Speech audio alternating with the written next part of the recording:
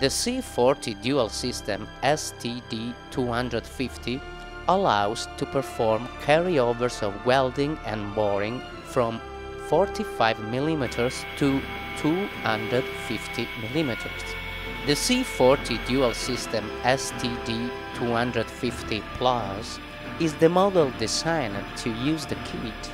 The use of the kit, also purchased later, it expands the processing mode, giving the possibility to work both in carryover of welding that in boring with a diameter of 400 mm and 600 mm with the respective kits.